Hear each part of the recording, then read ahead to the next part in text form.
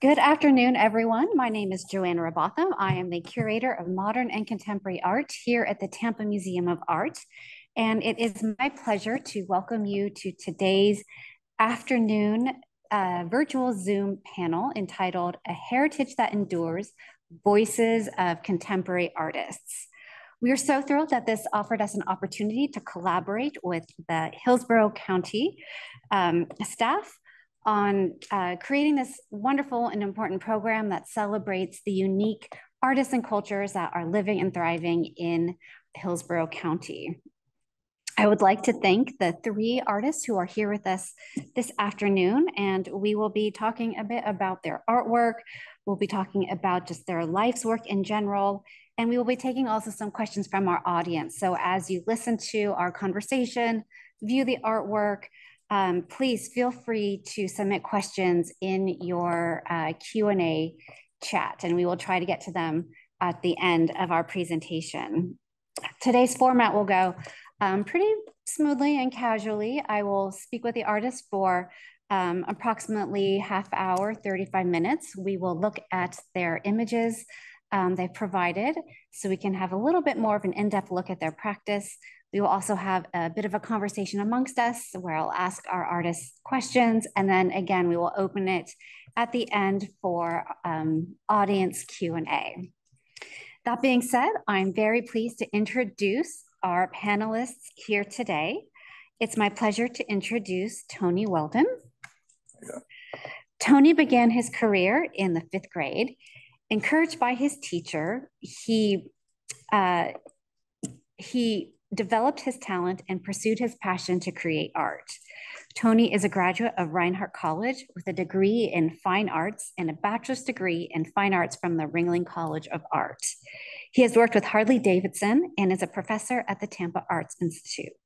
He has contributed a graphite illustration titled Learning How to Fly to the Smithsonian Institute in Washington, D.C. And he also has 2 pieces on permanent display at the Booth Western Museum in Cartersville, Georgia. Tony is of Cherokee descent. Next, we have Craig Thomas Marks. Craig is an internationally exhibited contemporary artist. He briefly attended Kendall College of Art and Design, but elected to dedicate his time and evolve his creative side through his close friendships and personal pursuit of art. He is of the Blackfoot Confederacy heritage, and the Blackfeet culture is evident throughout his artwork and is the inspiration in his ledger art traditional practice. He is also a passionate and actively involved in preserving Native Americans, specifically the Blackfeet language, which he uses intentionally to name his art. I'm also pleased to introduce to my right, Corinne Zepeda. Corinne grew up in Naples, Florida in a multicultural family and is Seminole and Mexican. Her passion for art started as a child, watching her artist Brian Zepeda using traditional methods to create beaded bandolier bags and moccasins, as well as leatherwork, silverwork, and more. Corinne is self-taught, and her work has been exhibited at the Atatiki Museum in Clewiston, the Collier County Museum, and at History Fort Lauderdale. Most recently, she was one of 12 artists selected to display her illustrations and textile work at Reclaiming Home Contemporary Seminole Art at Sarasota's Ringling Museum, the first ever exhibit of its kind in the region, if not the state. The state. Yeah, it's incredible.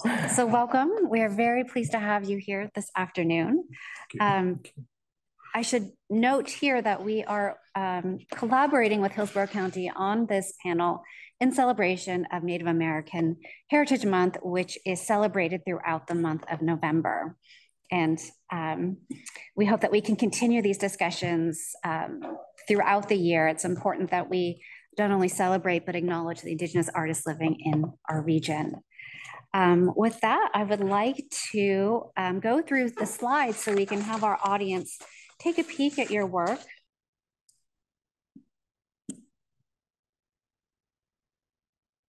Our artists.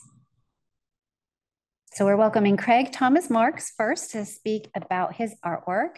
If you wouldn't mind, I think we have about 3 slides of your artwork. If you want to just briefly run us through some of your motifs, inspiration, and what led to, you know, the finalized work that we see on the screen. Sure. This one it's called Uncapina.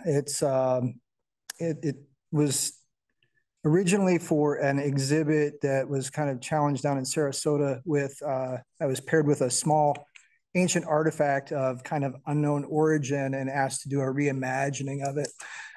In this piece, I've taken a number of washes. There's a number of layers through this.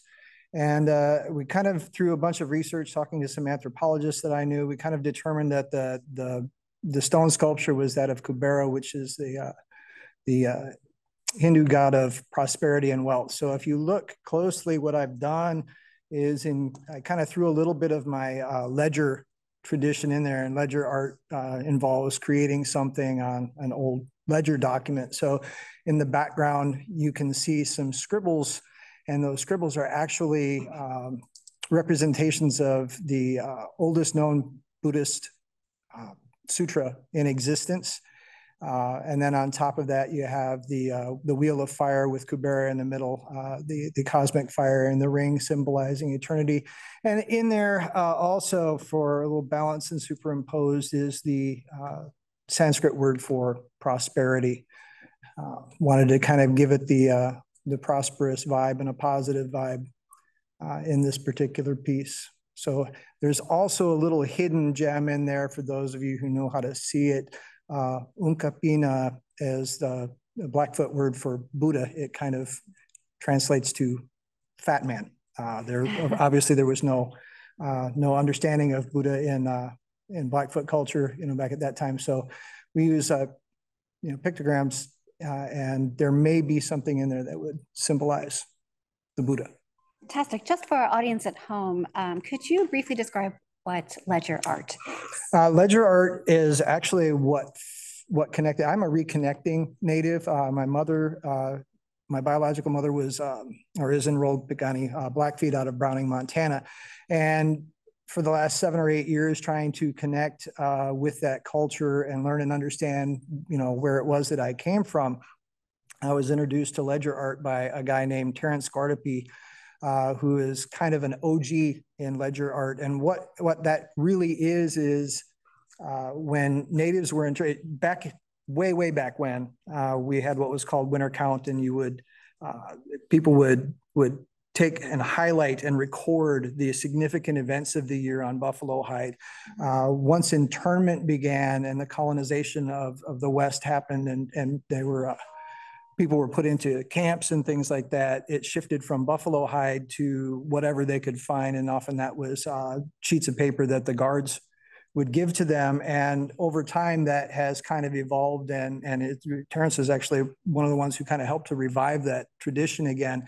And now the older the paper we can find, the better. And that's really what got me into the storytelling aspect. Was you would see this piece of paper, especially if it was some of my first ones were checks from the Browning reservation, and I would just kind of sit there and stare at that and try and pull a story from what that old document was. And there's a lot of very prominent ledger artists out there right now, and it's tremendously fun for me to be able to look at different ones and be able to go, hey, that's this person, or that's that person. Oh, that's Dolores Purdy. You can tell by everybody's unique style, but it's a tradition that's been going on since the beginning of time. Fantastic. For us, so. Thank you. Let's get the next slide. The Indian. Yeah, this is called Highway Song. This is a piece that I did for a recent charity auction to benefit Eugene Braverock and the Oki Language Project. This is actually inspired by the old Blackfoot, the rock band, the song Highway Song. When I was a kid, I would listen to that, and had nothing to do with the lyrics, but I could picture myself, while I was out there working the fields on the farm, I just pictured myself on my motorcycle just going.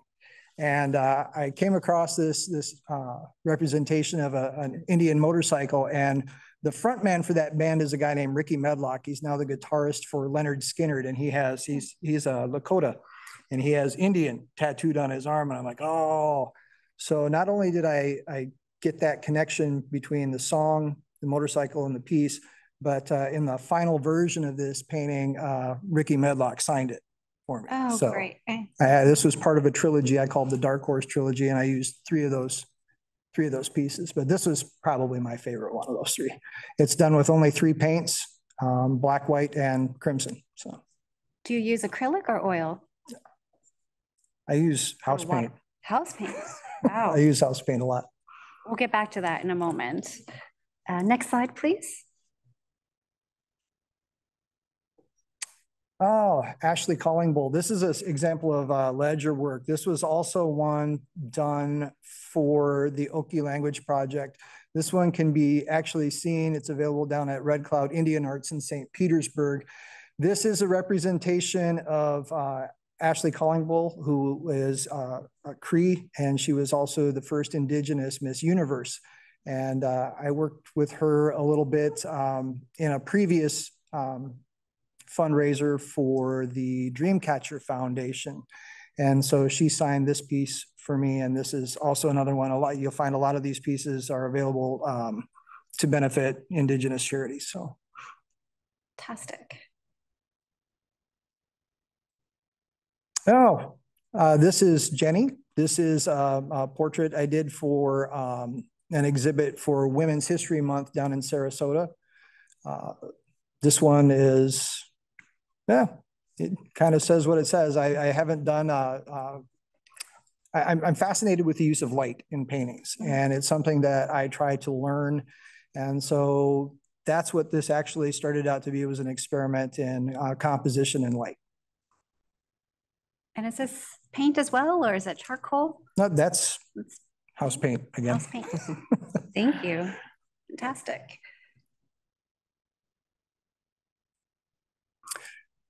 This is Lazy Boy. Lazy Boy was a Blackfoot warrior. One of the things that I do in a lot of my portraits, there's a reason that I do them. Again, as far as connecting to the history and the culture, I try and get to know my ancestors, and I channel that through painting. So when I do a painting, especially like this, I'm reading everything I can. I'm talking to people. I'm kind of immersing myself in that subject.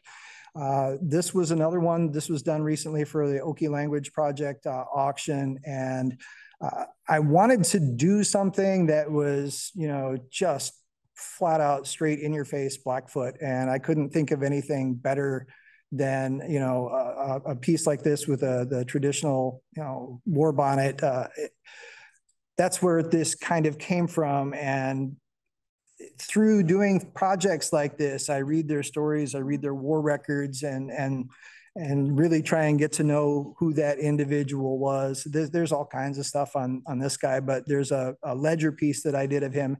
The first picture I ever saw of this gentleman, he's sitting outside his lodge, and in his hand, he's got a Colt revolver in his hand, and it was the look on his face at that time was we're not conquered.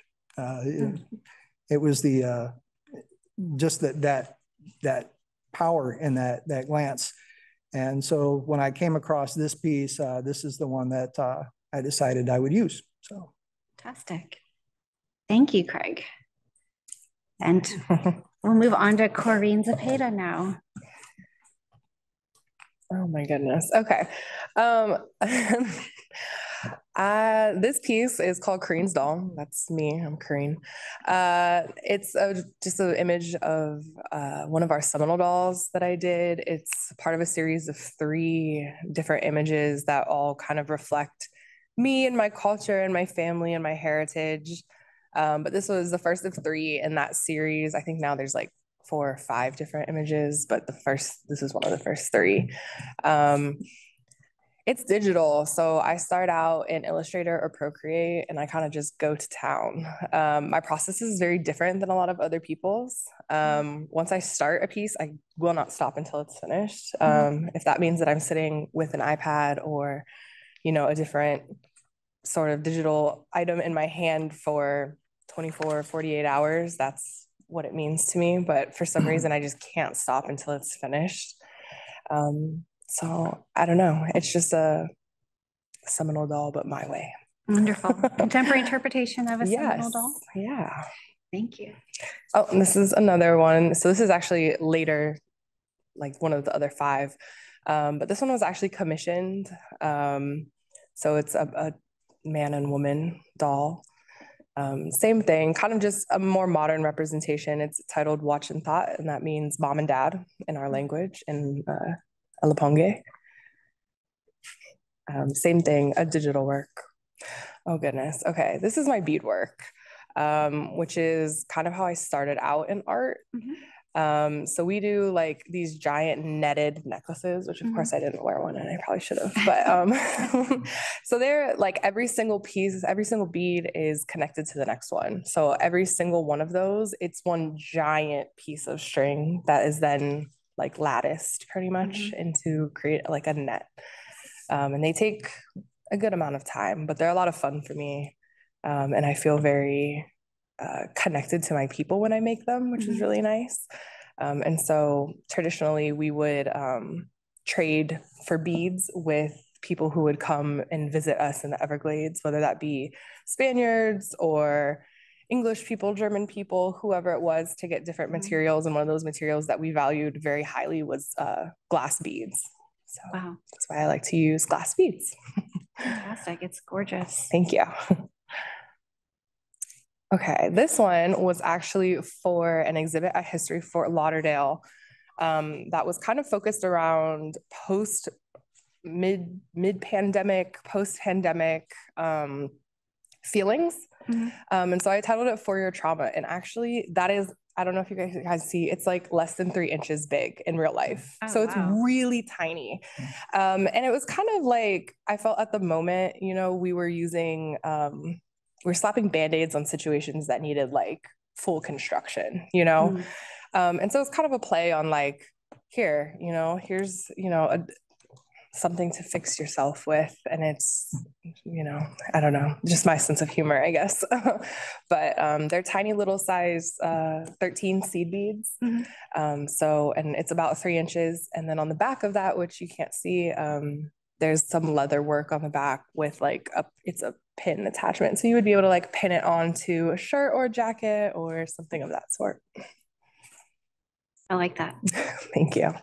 This is another one that also went into that same exhibit at History Fort Lauderdale called We the People. And this is kind of, I sewed the face mask and then I attached, you know, the beads onto the face mask. Those are, again, like super, super tiny size 13 seed beads. But this is kind of like, pandemic was going on. We have the missing and murdered Indigenous people, red hand on one side and the Black Lives Matter fist on the other side. And I often get asked why. We face a lot of the same problems, people of color. And I think at that moment we were going through a pandemic. Then we had the Indigenous, missing, murdered Indigenous people crisis, as well as the Black Lives Matter crisis. And I myself have gone and marched on Washington for both matters. And I felt that I saw a lot of the same people at the two marches, right? And so I felt like we were walking hand in hand in this battle. And that's kind of my visual representation of that. Wonderful.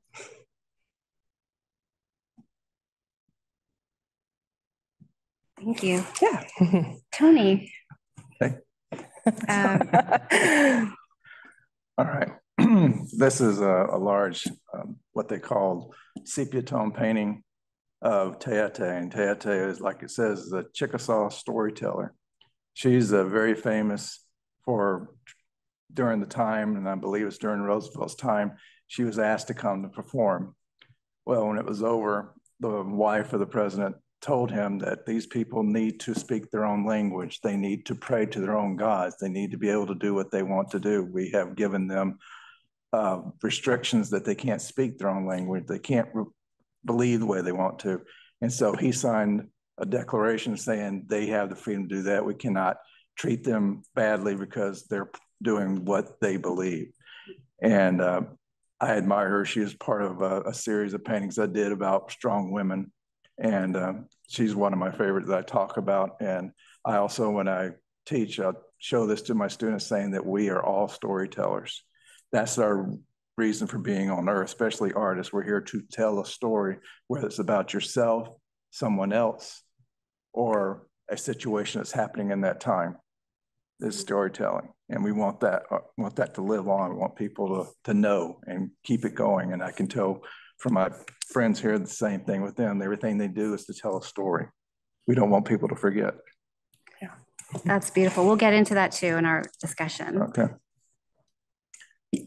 This one I called Mother and Child. And reason I'm doing a series also of animals is that we do have an epidemic, not just with Native Americans, but with all classes of people, of families being separated. As you can tell, there's not a father, it's a mother and child. She's taking care of the child. She's watching over the child. And that's what we want to do. We want people, and not just, like I said, Native Americans, we want all people to come together and become one, take care of each other, and not just do your thing and leave that other person with no help whatsoever. And so this is part of a series. This is, nobody knows this person's name. I've gotten several different names for it, but he's a Taos Indian boy. He's very young.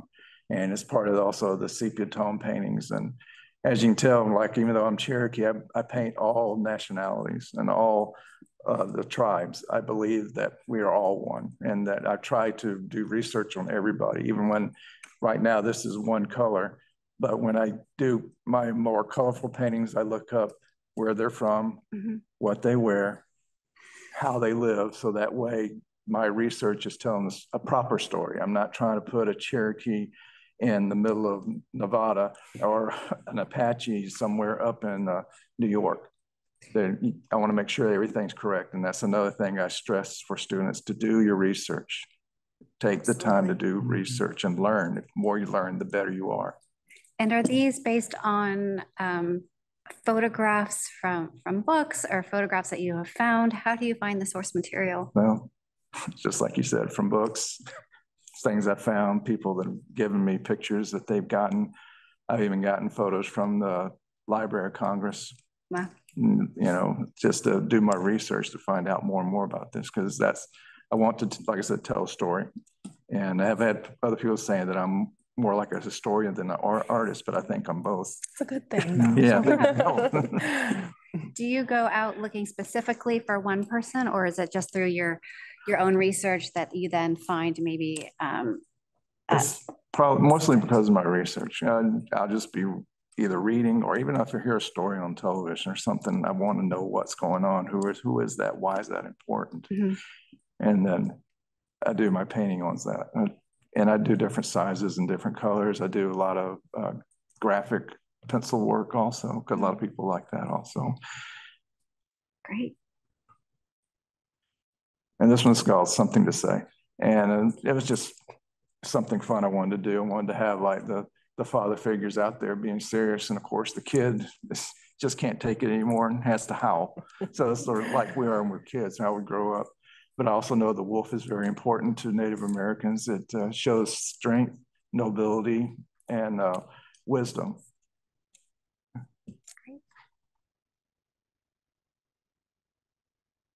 And this one's called The Call. And I like that because, you know, you have the call that come out. We want everybody to come together, whether it's a celebration, whether it's a warning, whether it's just to get together to say something.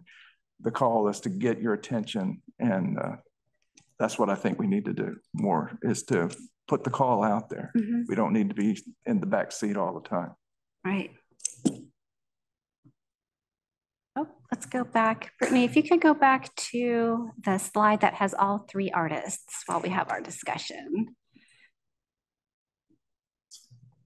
It's interesting, while we're pulling up the slide, even just in this brief introduction to your work, there are common themes that I can see easily that pull out from your works. One of them is this notion of community, which I think I've heard all three of you talk about. Would you mind just, in your own words, you know, talk about that notion of community, what it means to you? Who do you feel is, you know, who is the community? I hope I'm not getting too abstract here, but I'd love to hear you more kind of expand on that notion of community in your artwork. Whoever wants to go first. Okay. I guess with community is, to me, means family. You know, you don't have to be part of the family being born into it, but you're part of the family when you are involved, when you're participating, when you're helping, or even when you're asking for help. You're not too afraid to be part of this group and to learn and to help. And that's something that I think the country really needs right now. It's just everybody needs to come together and quit pointing fingers. And my main objective for the longest time is just to get all Native American tribes to come together as one. And if that can happen, then the rest of the world should be able to also, if not just the United States, instead of dividing, saying I'm better than you. Right. And I believe that is coming, and I believe that's happening, that the tribes are coming closer together and helping each other and talking to each other and not separating. How does that happen? Just like this. I was going to say, this this is a conversation, perfect example. Conversation, Yeah. Talking and letting down your guard and your walls. Yeah. That's the only way to do it is talking. That's fantastic. And do you all do that in person? Do you do it over Zoom? For me personally, I meet a lot of other people on social media. I'm 25 years old, so I'm constantly on social media. It's probably one of the biggest ways I actually get my art out to the rest of the general population. But I also find a lot of other Native artists, and then they have friends who then I just become friends with. Same thing with I travel a lot. And then with that travel, I tend to visit Native communities every single time I go somewhere. It's I just went to Montana and I visited with the Crow people and I got to know them a lot better. And then recently I've been reconnecting with our sister cousin tribe, Seminole Nation of Oklahoma. And that was a lot of fun. And I got to know a lot of them and converse with them, and we're all the same people when it boils down to it. Right. And I think just understanding that, and we all, within each tribe face relatively the same problems every day from day to day. And I think just understanding that helps you understand each other one better.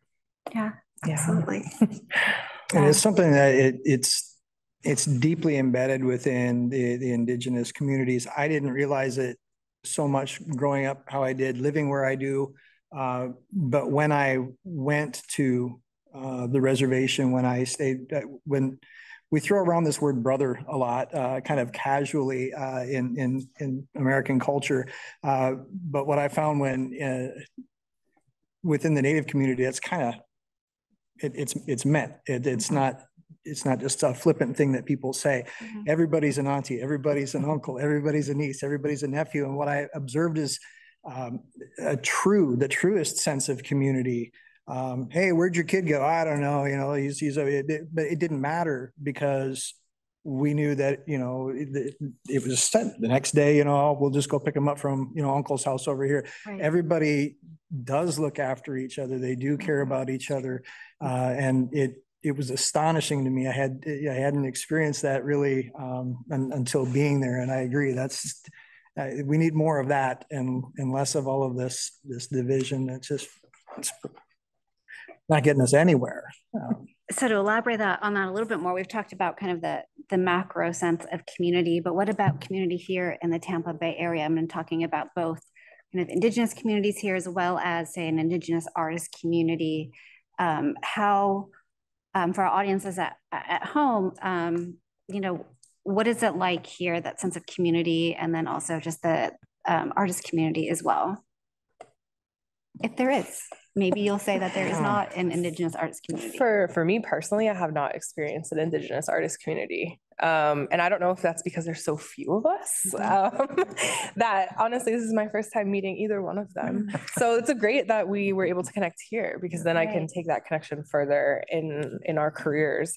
But then for me specifically, I'm really young and people always look at me like, does she belong in these spaces? So I feel like sometimes it's a little off-putting meeting other artists in the area because I'm so young. I don't know if it's the same for you guys. I'm old. So. Yeah, I went on the oldest. But it's just one of the challenges I think I face specifically is age and ageism against Maybe generation gap. Yeah. And I think Yeah. there's something with like having now been exhibited in the same spaces as people much older than me. I think I'm kind of gaining a little bit more of a respect. Yeah, But absolutely. definitely glad that we've made this connection today, though. That way, hopefully, we can build an Indigenous artist community because that would be awesome. I would love that. Yeah, I would very love much. that. Because Tampa does really have one. Yeah. I mean, there's a couple of little galleries here and there Mhm. that carry Indigenous art, but in general, no.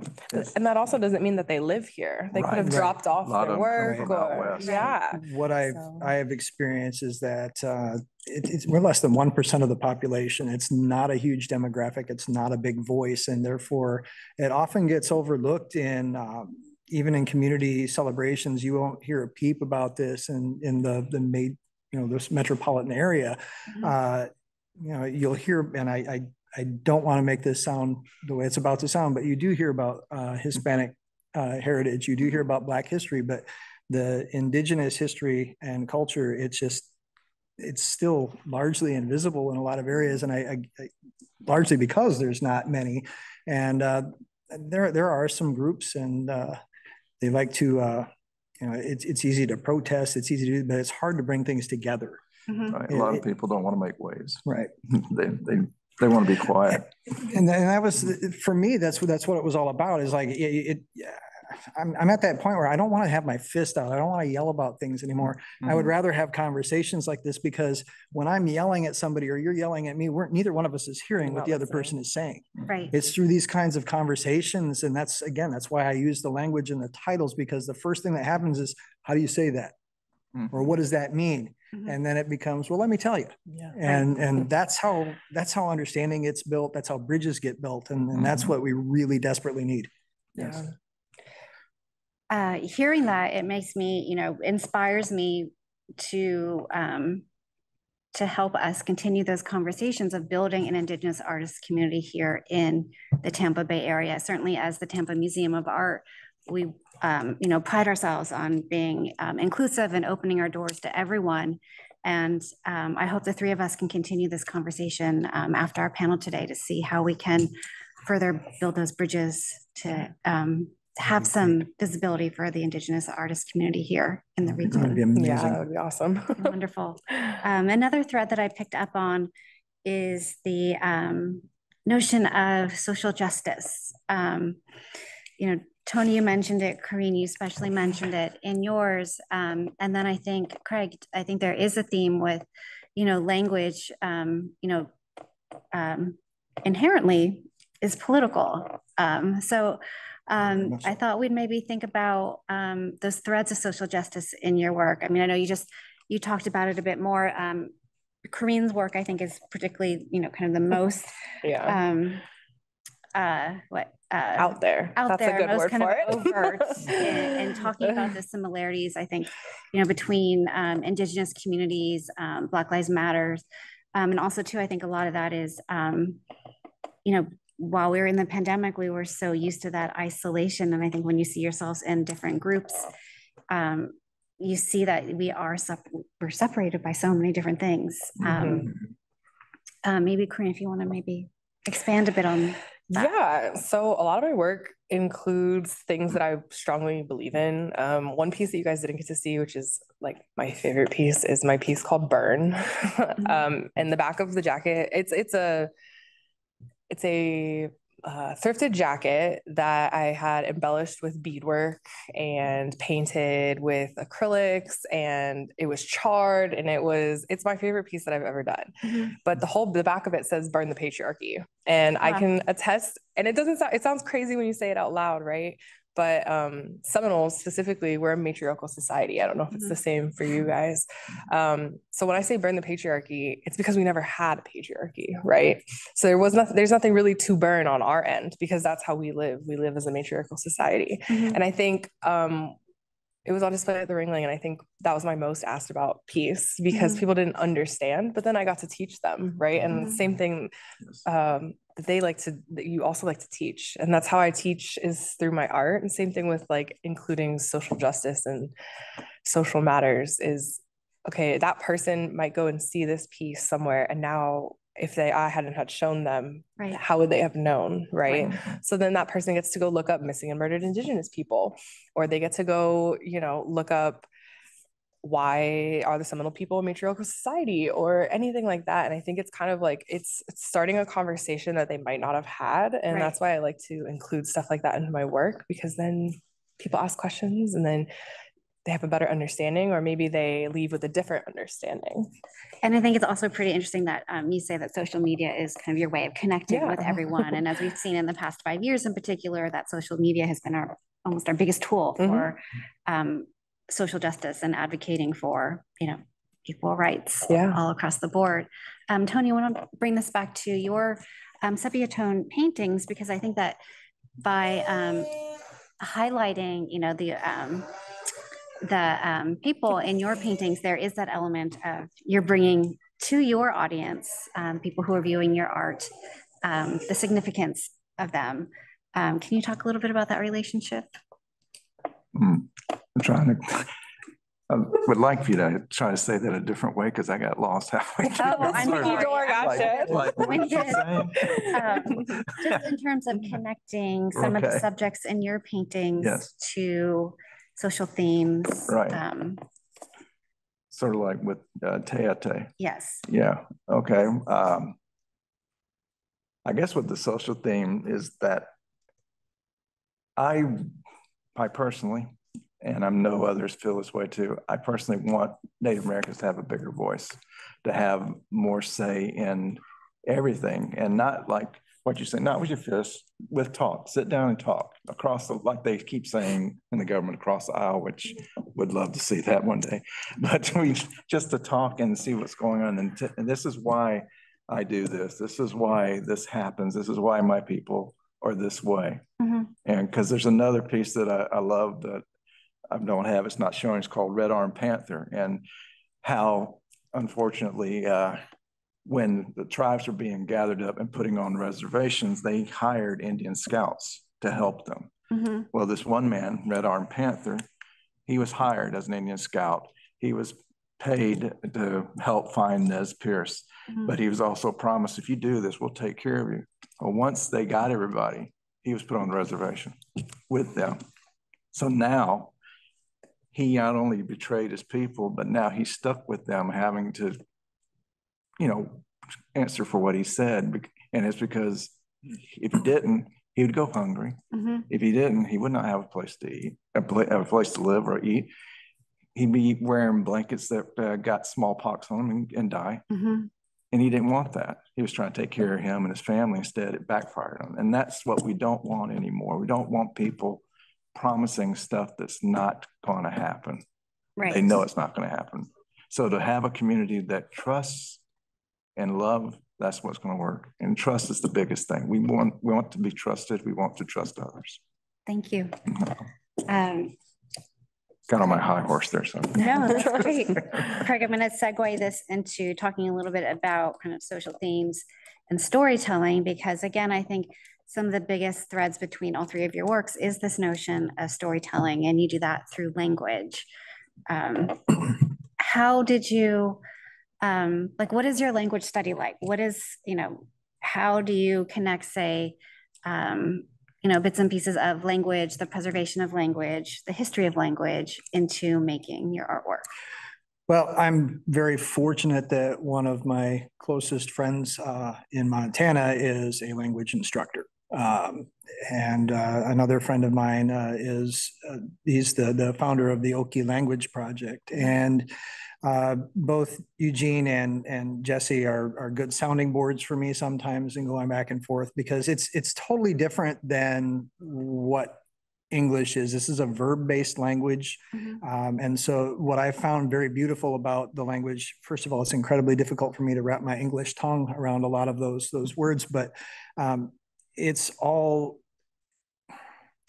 everything's alive, everything's intentional. There's a purpose behind everything. And what I've discovered and what I've been taught and what I've been shown is that the language really embodies the people. That's how the culture is transferred. That's how the stories are told.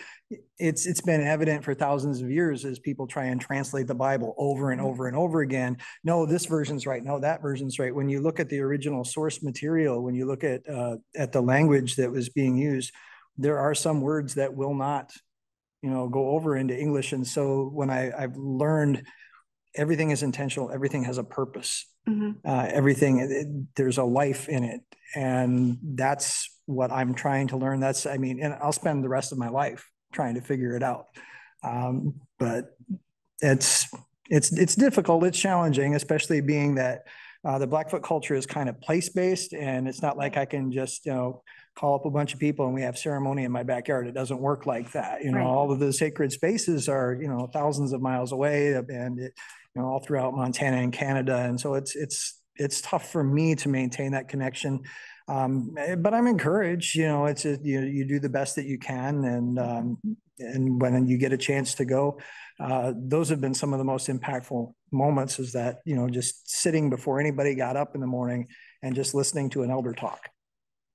Don't say anything, just listen. And, mind blown. Wow. It's interesting to hear you all talk that there are key words that come up.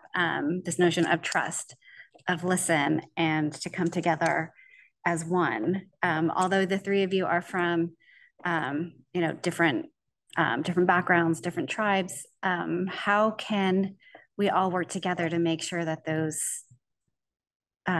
ideas, those themes, stuff like this, I think. Okay. Listening and coming together, listening and amplifying Native voices. Not just when it comes to art, but also when it comes to like social issues, how we feel about different things. I feel like often we don't get asked that. Right. I don't know if you guys have anything to add. Well, basically not to come with an agenda. Yeah. If we didn't come with an agenda and thinking of ourselves, we'd probably get more done. Yeah. There's so much of that. There's always this, when I have conversations, there always seems to be this defensiveness coming from the other side. The argument that I get a lot is, your people were killing everybody long before, white people got here. And my response to that has often been, well, that's interesting. If you show up and there's a bunch of, half-naked people with sticks, and you get off your boat in metal armor and spears and things like that. So who's really the more savage? The culture that, can get on well by being half-naked with sticks, or the ones that come with instruments of war? And I think, the killing wasn't, so it's those kinds of things. People feel like they have to defend their position. We're at where we're at now. Right. We're not going back and changing anything like that. So we're at where we're at. Let's try and figure out how to go forward with respect from here. I have just one more question, and then I'm sorry, we could talk for another hour. I want to ask you all one more question. I want to do some quick lightning round questions and then open it up to our audience for some Q&A. We are at this moment right now in the art world where Indigenous artists are. I think Indigenous artists are starting to receive much more attention of late, I'd say within the last 2-3 years than they have for generations. For example, I would be remiss if I did not mention that, this year's Venice Biennale, the American Pavilion is the selection, the artist selected to represent America in the Venice Biennale next year is Jeffrey Gibson, an Indigenous artist. And I think it's the first time that an Indigenous curator is being brought to the biennial, Kathleen Ashmilby.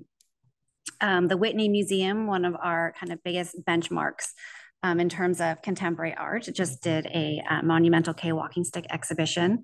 And then I know right now at my alma mater, the Center for Curatorial Studies up at Bard College in upstate New York has a survey show on Native performance art since 1969. And then just recently there was a big, I think too, also groundbreaking book that we should all add to our libraries entitled An Indigenous Present. I think it's one of the first kind of really large compilation volumes that the art publishing world has put out there on Indigenous art. While we're seeing greater strides in kind of this bigger art world, and I feel like I'm repeating myself, how can we better, what else can we do in Tampa to make sure that you all get that recognition, not just amongst your own community, but within just the broader Tampa Bay area artist community, because you are Indigenous artists, but you're also part of, the larger artistic community here in Tampa. What would be, aside from having, say, these own internal conversations, what can the community do to better support you?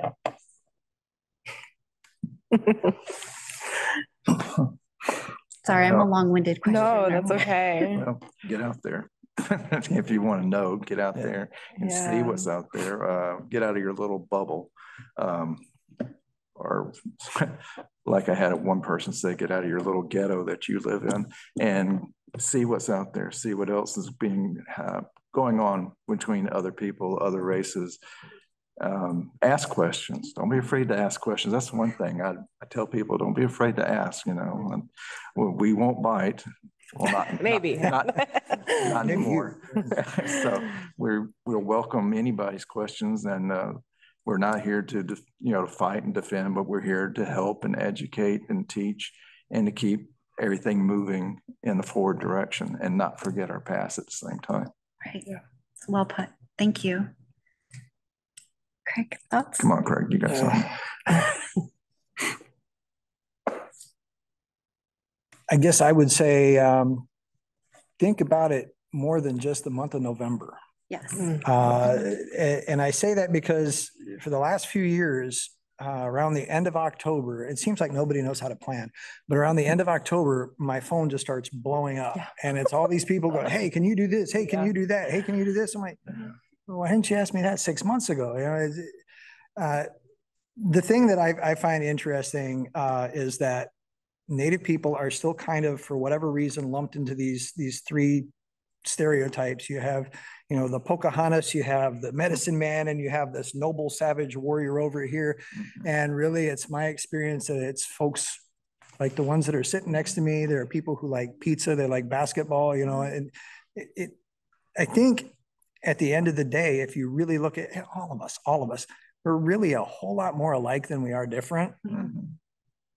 And I know right now that our news media and our governments and everybody, they like to try and make us see the differences. And I think stuff like this, all year round, would go a long way in keeping people in the eye. I mean, it's easy to think of something during a month that's labeled something, mm-hmm. but then you can forget about it for the rest of the year. And they're still here. They're not going anywhere. So, hi. Any last thoughts, Corinne? I agree. I think more often than not, when I was in college, one of my classes was on theology. They asked questions. Oh, where do you come from? Who are your people? Like, what religion do you study? And I said, and all the kids were like, Native Americans still exist? I think that's a really big problem even today. I sometimes find myself talking to people, in my culture, and they're like, what's your culture? And I'm like, oh, I'm Native American, I'm Seminole from here. And they're like, from here? I'm like, from here, 12,000 years ago, from here. And they look at me like, what? And I'm like, yeah. I'm like, you didn't know? You lived in Florida your whole life and you didn't know? I think educating, I know land acknowledgements and whatever are becoming a really big thing, but look up, there's whole websites where you can look up what people are from the land that you live on. And I think that's a really great place to start to connect yourself with more Indigenous and Native voices.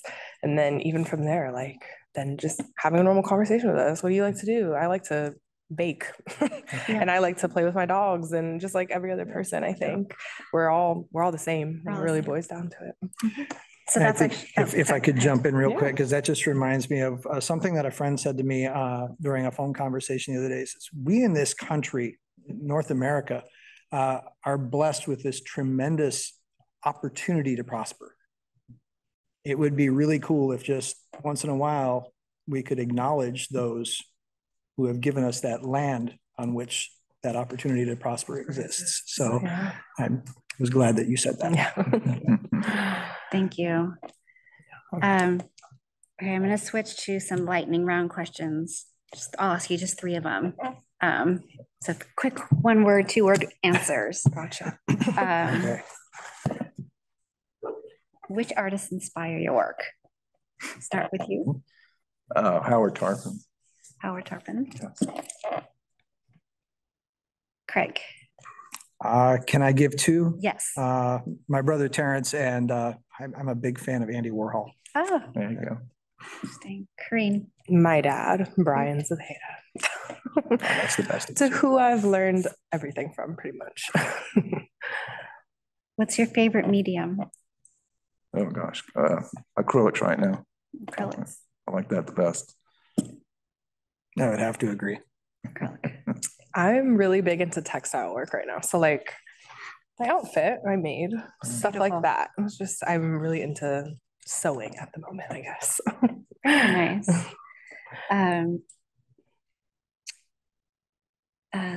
Is there a specific material that's integral to your work? So a little bit picking up on medium. Yeah, still acrylics and canvas. I mean, I tried painting on boards, but I like the way the canvas feels and moves when you're working with it. It makes it more alive. Thanks. I need really old paper, that ledger stuff, and it's getting harder and more expensive to come by. But yeah. Currently fabrics. I'm into different fabrics and feels and stuff like that. Perfect. We're going to talk a little about your creative process. Favorite time of day to make art? Morning. I like doing it in the morning. I like the light, natural light that comes in. Days when it's raining like this is kind of hard. Yes. Yes. When I can find the time to do it, Whenever, honestly. If I start something at 8 o'clock at night, I'll keep going until 4 o'clock in the morning. It's probably my worst habit. So we have morning, night, and whenever you Whatever. can. Covers all parts of the day. Lastly, where can someone see your art or find Well, your art? Red Cloud Gallery, High Country Art in LJ, Glass TP in Colorado. You can go to the Smithsonian and look up my name and see my artwork there. You can go to the booth Western Museum and see my art there also. Fantastic. I have a small, I'm also at Red Cloud. You can go to my website. There's a small gallery over in Germany. I'm not even going to try and pronounce the name because it would be an embarrassment, but Perfect. Social media. I think I post what show I'm in next. I'll be in one at the Polisek Museum in Winter Park next month. And then after that, a couple of different places, but I'm really bad with dates. So if it's not in my phone, I don't know. But definitely social media. That's where I post most of what I'm doing and where it's at. Instagram? Yeah. Instagram. I have a Facebook page as well. Just those 2. Perfect. I think we will open it up to any questions. Do we have any coming in through the Q&A, Brittany? We have one reminder to not forget the James Museum in St. Pete. About local places. Yes. They don't have a very broad selection of native art by native artists. Actually, most of their museum is native art of native people, but not by native people. So they have a very tiny, tiny section. I don't know if you guys have been. No. Very, very tiny little corner that's just native artists. So it's not actually the best place to visit native art, in my opinion, but I second that. yeah. And the second question we got was, as a Black woman who has always been told she has Indigenous roots, I have no idea how to trace, I've always felt a strong connection. That said, would it be inappropriate for me to wear beadwork, own artwork, or have Indigenous body art? I'm going to just go with what I'm told. If it's Indigenous made, if it was given to you or you purchase it from a native person, that's probably all right. I'm not going to go so far as to, put a stamp of approval on body art. But you know, if you obtain it from a native person, it's okay. Yeah. Native art, not native inspired, I guess is what I see a lot on the Yeah. kids say. You know. Yeah. My dad always taught me that, like if you were to do something like ancestry, right, and it came back that you were 15% Native American, if you don't know who your people were, what does that mean? Yeah. You know? So like I'm 25% Native American, and blood quantum to me, or the percentage to me, doesn't matter, because I've been so deeply enriched in my culture that I know things that I should know. And that even if, you know, I have kids and they're not like an enrolled member of my tribe, it shouldn't matter, because I will teach them everything that they need to know about their culture and their people and their history and their ancestors, that's really what matters. So I encourage everybody, like if you know, or you think you might know, go research that and figure it out. Figure out what people you belong to. Because like a number on a DNA test isn't going to get you very far. Like knowing who your people are is core, I think, to me. No, I totally agree with that, because the only reason I knew that we had Cherokee in our family was from my grandfather. Yeah. Who told me a story about my great grandmother who was full-blooded Cherokee. Yeah. And that's what matters, though, those stories that were passed down to you. Yeah. I guess he was my first elder. Yeah. Great answer. Anything else? Well, with that, I think we are right on the nose at about 2 o'clock. Before I close out, I want to, once again, thank our collaborators at Hillsborough County, and particularly Jenny Cabrera and Kelly Trinka-Stone. Also want to thank our fantastic panelists today, Tony, Craig, and Corinne. Thank you. Thank you so much. You've given me a lot to think about, and I'm excited for us to dialogue off camera. Cool. Thank you to our at-home visitors. Thank you so much for joining our virtual panel today. Stay tuned. I hope that there are more conversations about Indigenous art, and enjoy the rest of your afternoon.